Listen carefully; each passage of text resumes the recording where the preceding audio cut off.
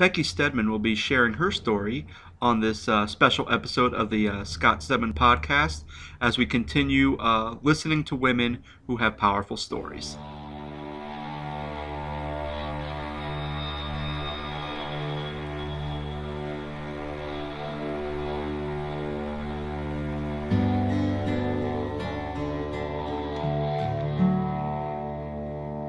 All this pain, I wonder if I'll ever find my way.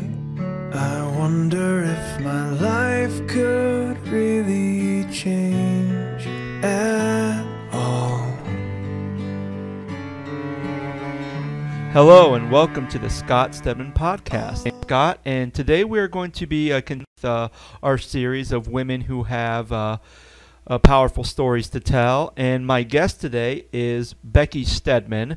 I know Stedman probably sounds familiar because this is my mom, and she actually has a blog out that she kind of writes about her personal experiences, and she's going to share a little bit more about those. So Becky, thank you for coming on the show.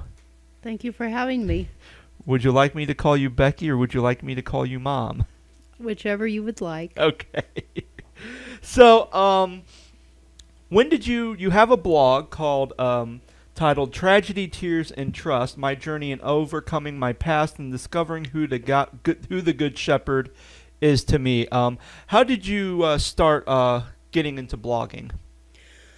Well, I had been thinking about doing it for a really long time, and I had been reading other people's, like John, is it Akoff or something like that. I'd been reading some of their blogs, and I just wanted to have a way that I could tell people my story and maybe help those who, had problems with, knowing who, the Good Shepherd was or God was.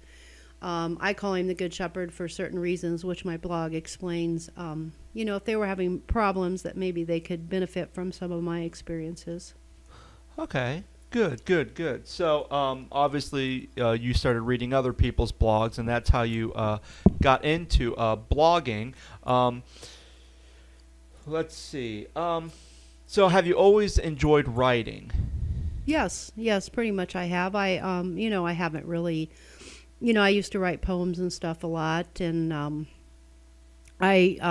just the title that I have, Tragedy, Tears, and Trust, I actually started writing when I was a junior in high school, and that was the title of whatever, diary at the time or whatever I was writing in. I had titled it Tragedy, Tears, and Trust, and that title had just, stuck with me because it was just like, it was something that I just was with me, and I just knew at some point I would use it for something.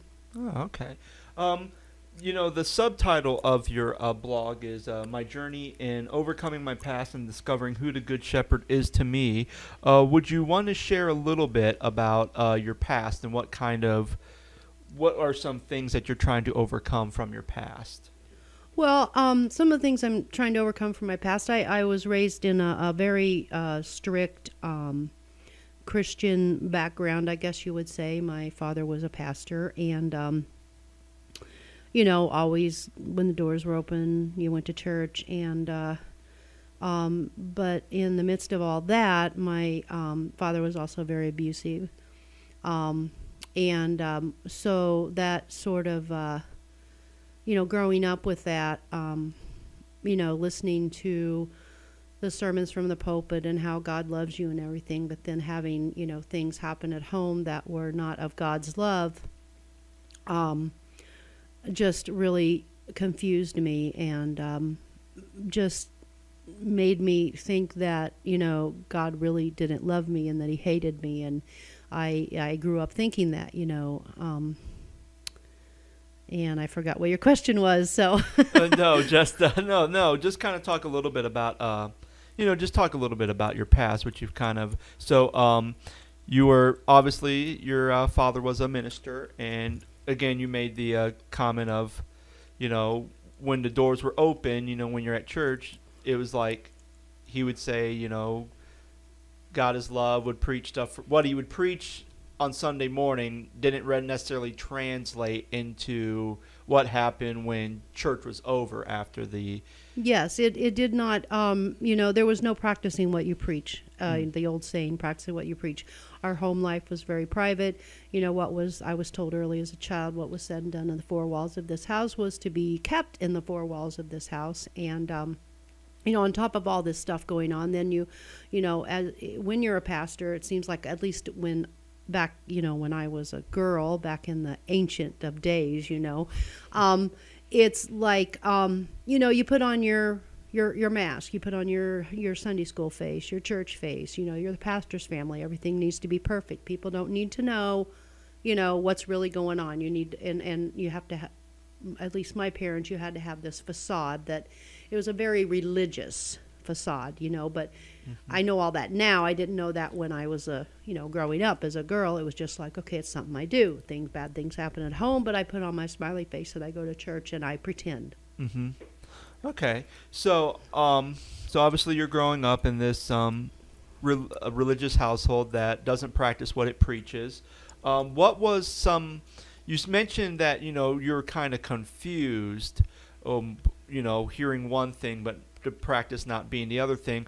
What were some other things that eventually led down to, as far as your own personal walk with God? How did that shape you and your walk with God? Well, I didn't want to have a walk with God is basically how it shaped me. I mean, I put up the facade for a very long time, going to church. And even after I was married, even after you and your sister were born, I went to church and, played the piano and did all the good things that I was supposed to do until I finally just couldn't keep up the face anymore. And I just, basically, it made me sick to even, actually physically sick to even enter the doors of a church, because it didn't matter if it was my dad that was preaching or if it was another preacher that was preaching. I just didn't want to hear anything they had to say, because to me it was just all lies. And there was, and to me, yeah, there might have been a God, but it wasn't a loving and kind God. And, I was basically, in my mind, I was going to hell anyway. So, why mess with it? Yeah. The second part is discovering who the Good Shepherd is to me. And you talked earlier how, you were saying anytime you talked about God, you would say Good Shepherd God, and you say, well, I call him the Good Shepherd. What was why do you call God the Good Shepherd instead of Lord or any other name? What's so prominent about Good Shepherd?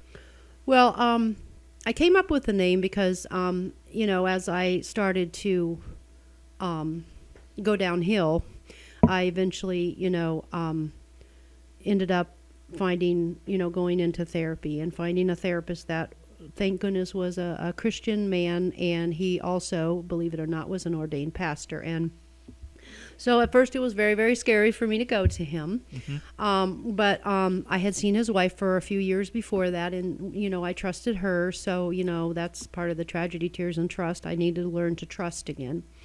And so we got to talking, and every time he would say Jesus or God or Lord, I would just cringe, and I would just burst into tears, and I just could not. He was I couldn't, with those names, I could not see in my mind anybody that was loving, that cared about me, that, died for my sins, that I couldn't see, I don't know if I'm saying this right, I could not see a man or, anybody that really cared about me. So as we started talking, he said, well, let's try to come up with a name that you would be comfortable with. And all I could think of was, it says somewhere, and, obviously that Jesus is a shepherd, and that he cares for his sheep. And by talking about that and going over a few verses, he went over a few verses with me, I decided that I would be okay when we talked about God or Jesus, I would be okay if we used the term Good Shepherd. That would help. And slowly then that's what happened is I started to form in my head or in my mind a picture of a loving and a caring, I guess you'd say God, but, a loving and a caring master that cared for me and that wept when bad things happened to me and was there with me all the time through whatever I was going through, and that's how I was able to start. Because any other name, I would picture a man in a big black robe with a big stick that just hit me over the head all the time and hurt me and abused me. And I you can't look at that and think, oh yeah, they're loving, and so. Okay, good. So you talked about going through therapy and trying to get help and trying to gain trust. What were some other things that you were trying to rebuild trust in? Obviously, you said earlier about how you were going to church to the point where it kept making you sick, to the point where you just stopped going. When did you actually started to make the steps to kind of even go back to church? Well, actually, I didn't make the steps right away. My husband, actually, your dad, he got very sickened by church also, just because, he was obviously married to me, and then he found out that what my dad had done, and also that my dad was his pastor, and, he didn't even want to have anything to do with church, but he still, kept up his prayer life and stuff like that. I basically said, forget it, I don't want anything to do with it. But I guess in his prayer life, he decided that, you kids needed to go to church, and he needed to go as the head of the family. He needed to go to church, and so he picked a church out to go to and started going. And then he came and asked me after a few Sundays. He said he checked it out. He wanted to know if you could bring your kid, bring you and your sister. And I'm like, no way, because I didn't want you to get hurt, because I just thought that's all that was going to happen, was you and Danielle were going to get hurt. And finally he did ask me, do you trust me? There's the trust again. Do you trust me? And it's like, yes, I did trust my husband, but I didn't trust church people. But I trusted your dad enough to say, okay, you can take the kids and go. And then eventually I got brave enough that, I decided that, I would go meet one of the pastors of the church, the associate pastor at the time, and his wife. My husband had become friends with them, and I would go meet them just in their home. And eventually I did think that, maybe it'd be okay to try and go back and just see what this church is like. Maybe it's not like the one I went to, before. Okay. So obviously, were there any roadblocks when you started to go back to church to where you are now? Were there some roadblocks along the way due to the past that you had to overcome? Oh yeah, there were several roadblocks. There was like a roadblock of even being able to step into the church. I didn't want to be in the sanctuary. I didn't want to, have to sit in the pew. Just all the old memories or tapes will come back, of not only abuse, but the facade of being a religious, family, of getting up there and, playing the piano and worshiping and singing and all that stuff, and, putting on a big fake smile. And and then the preaching, listening to the preacher preach. And for a long time, I just blocked it out, and I sat there. For several Sundays, I would sit there and just clench my fist and just shake in my seat, physically shake in my seat and cry. But I kept coming back, because it seemed like the pastor that was pastoring at the time and the people I had met, the associate pastor and his wife, seemed to have something in their eyes that I had not seen in the church I had grown up. And it was like a tenderness and a love and a care, a caring. And I kept thinking, okay, well, they've got something. And, my therapist also had that in his eyes. And it was like, I want what they have. But in order to get it, I needed to just come. And if I just sat there and shook and cried the whole service, I just sat there, and shook and cried. And, the scripture reading, in fact, you bring that up. I'm actually working on a piece for my blog now that's called Twisted Words, Twisted Scripture. And it's about how the scriptures were twisted for me growing up, which made me just think the Bible said horrible things and not really what it did say. And so that's a lot of the roadblocks then that, I'm still going through with the scriptures. I'm still working on that, but it has gotten a lot better. Good. Um, so obviously there's a transition from going to church when you're younger to where you are at now.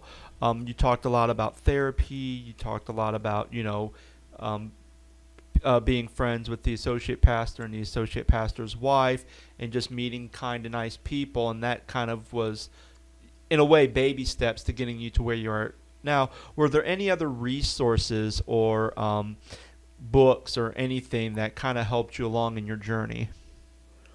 Yeah, I remember when I first started therapy that I was asked to read the book, The Dangers of Growing Up in a Christian Home. I'm not exactly sure who it's by. I do have it at home still after all these years. And I'm trying to remember some other books there wasn't really, there was a few books, but I can't really remember a whole lot of books right now. I know they're on my shelf in my home, but I can't remember what they are titled right now. But there was a few books that, yes, I did read, but mostly it was just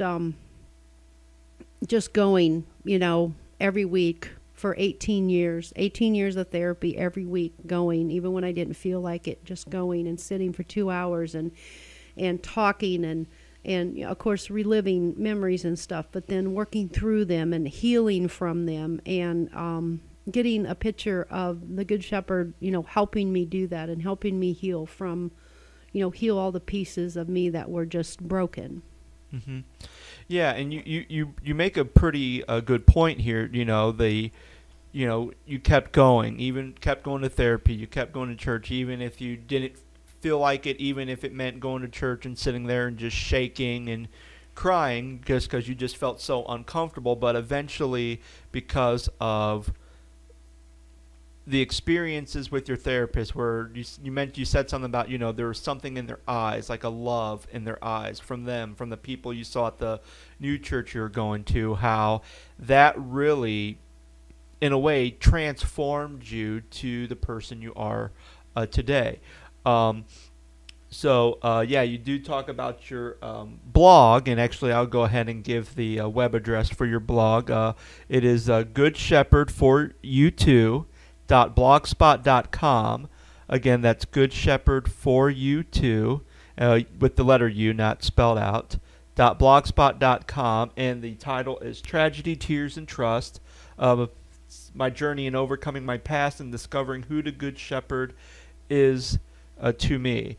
And I wanted to interject the for you too.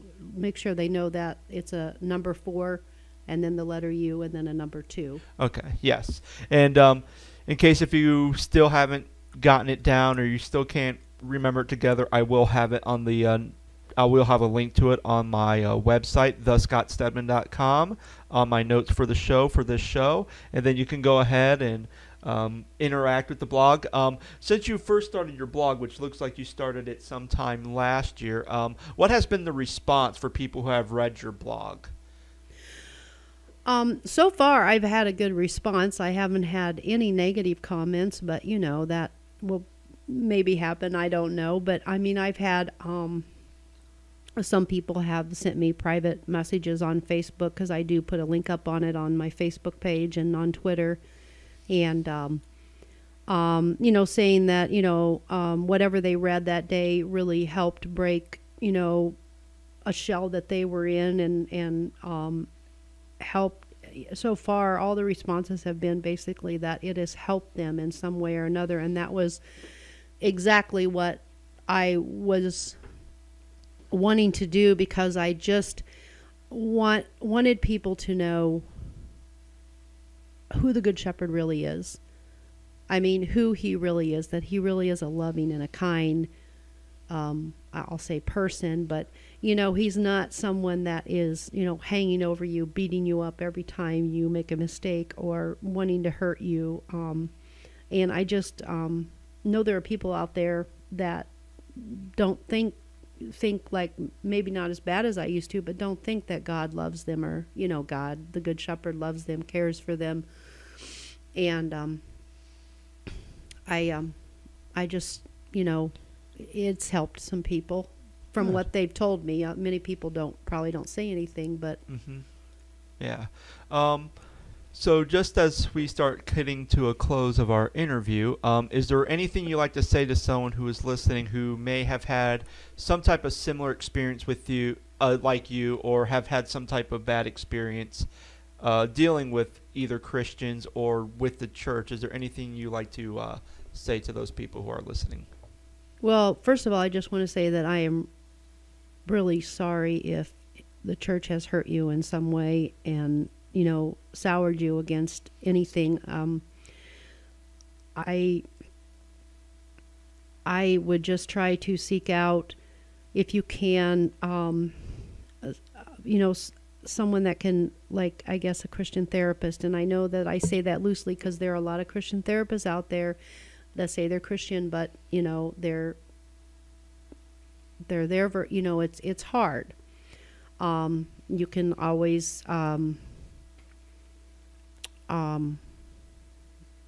contact, I'm not sure what I'm trying to say, like, I'm